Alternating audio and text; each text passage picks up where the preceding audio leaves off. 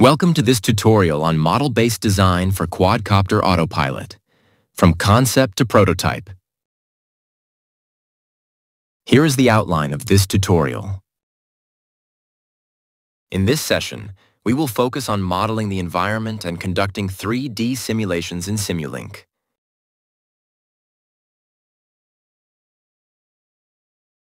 Here is the top model. In this session, we will explore the environment block. First, we will walk through the process of modeling environments, followed by a demonstration of how to conduct 3D simulations in Simulink. We'll begin by developing a wind model that captures gusts, wind shear, and turbulence characteristics. The wind gust model block simulates gusts based on configurable parameters such as amplitude, direction, and start time. The wind shear model block adds wind shear effects to the wind profile. It models variations in wind speed and direction with altitude. The wind turbulence model block introduces stochastic turbulence using the Dryden spectral model. It generates turbulence by filtering band-limited white noise through shaping filters. Next, let's move on to modeling the atmosphere. This involves simulating key atmospheric properties, such as air temperature, sound speed, pressure, and density. These parameters are essential for capturing the environmental conditions that affect aerodynamic forces and vehicle performance. Note that for low-speed and low-altitude drone applications, these properties can often be simplified by using constant values. The atmospheric temperature model exhibits distinct variations with altitude and serves as the foundation for standard atmospheric simulations. In Simulink, the ISA atmosphere block generates the corresponding temperature versus altitude profile. The speed of sound generally decreases with altitude in the lower atmosphere due to decreasing temperature. In Simulink, the ISA atmosphere block can be used to generate the corresponding speed of sound versus altitude profile based on the International Standard Atmosphere model.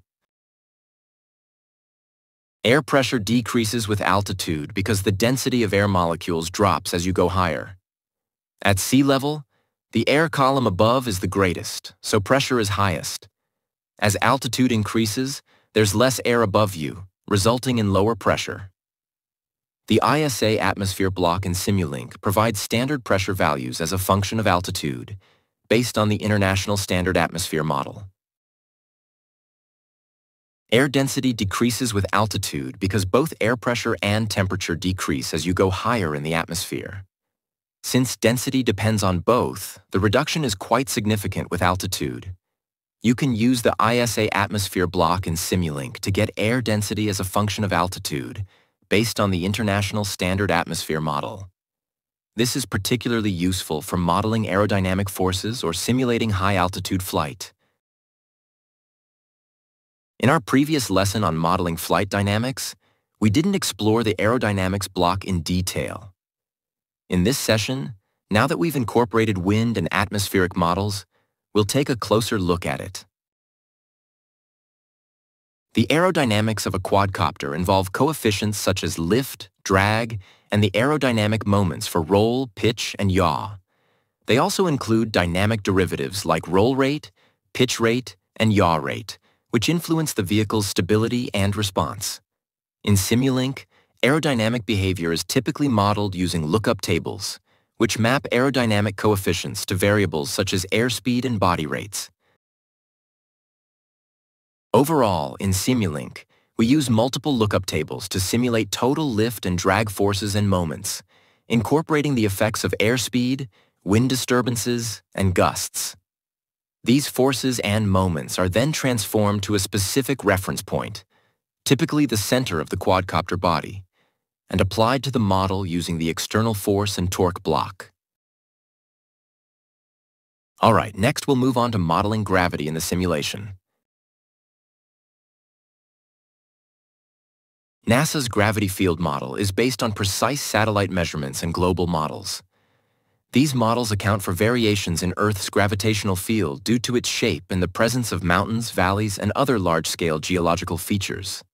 They represent Earth's gravity field as a series of spherical harmonics, which help calculate the gravitational potential and acceleration at any given location on or above the Earth's surface. In Simulink, gravity can be modeled either as a constant or by using the gravity block, which accounts for latitude, longitude, and altitude. The figure illustrates the gravity variation between Bangkok and Stockholm, highlighting the significant difference in gravity due to their contrasting latitudes. Next, we'll transition to working with 3D simulations. In this session, we will focus on conducting 3D simulations in Simulink, integrated with Unreal Engine. First, we will introduce the Simulation 3D Scene Configuration block to create and configure 3D scenes. For the scene source, we can select default scenes, which provide a selection of pre-built scenes to choose from. Here you can see how the pre-built scenes appear, including options like the empty scene, airport, city block, and construction site.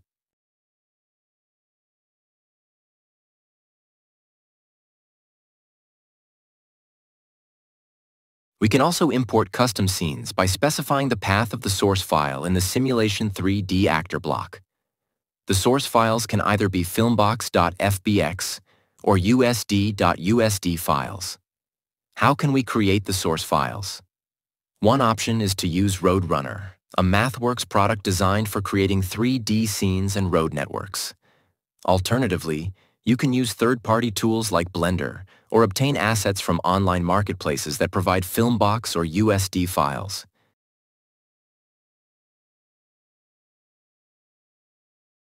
In this example, we demonstrate how to create a simple yet realistic 3D scene in RoadRunner, a powerful tool for designing 3D simulation environments. The scene includes basic elements such as a surface and fences, as well as a variety of objects commonly found in real-world settings, like cars, road signs, trees, and rocks. These components help build a visually rich and contextually accurate simulation environment, which is essential for testing and validating autonomous systems.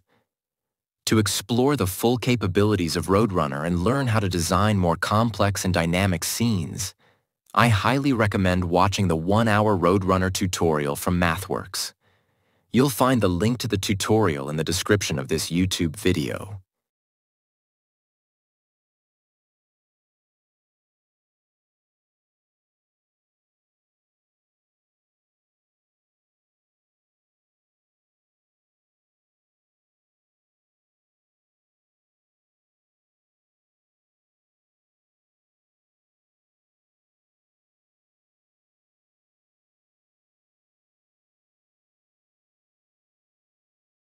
Once the scene is complete, we can export it from RoadRunner in various file formats. In this case, we'll choose the USD format.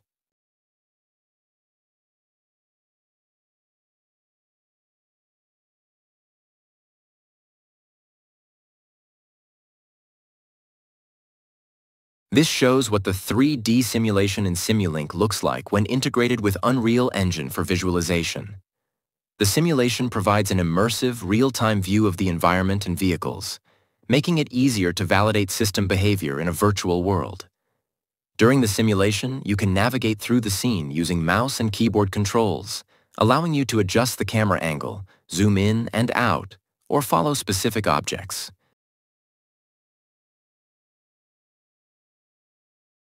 Now that we have a scene set up, we'll move on to adding a quadcopter into the simulation.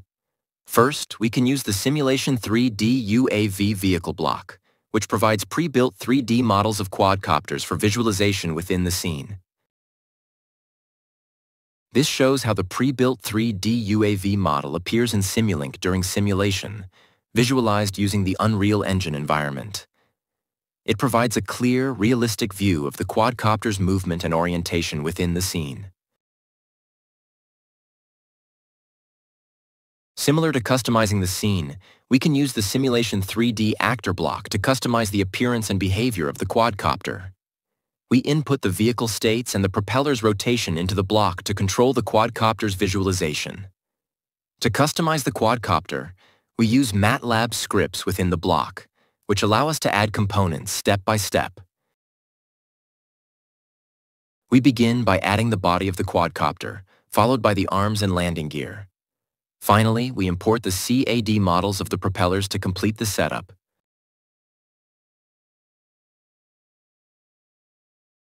This scene demonstrates how the 3D simulation appears in Simulink during execution.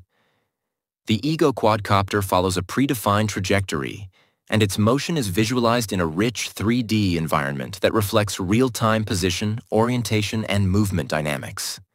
The visualization is powered by Unreal Engine, which runs under the hood to deliver high-quality graphics, realistic lighting, and environmental effects.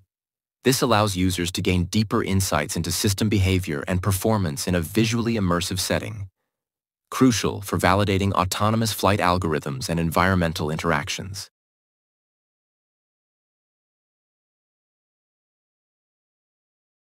During simulation, we can override various scene settings such as the weather and sun position, including parameters like sun azimuth, sun altitude, clouds, fog, rain, and snow, as demonstrated in this video.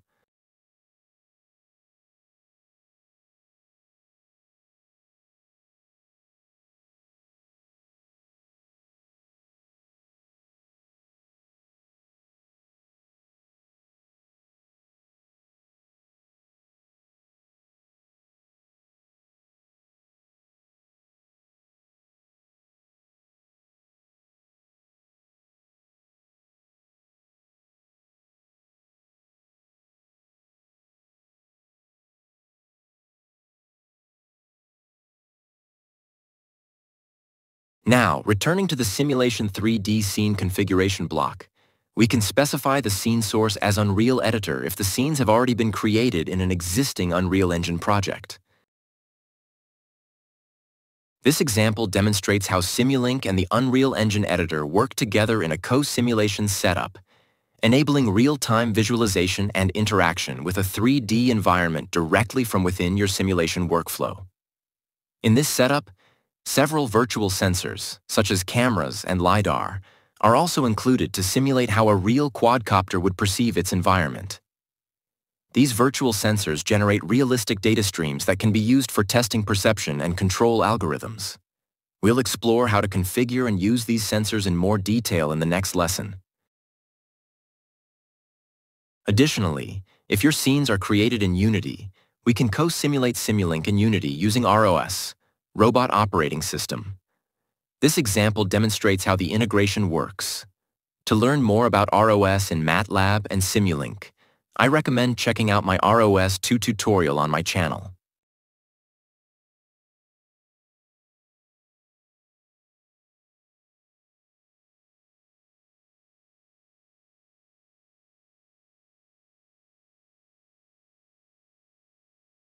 Alright, let's wrap up this session.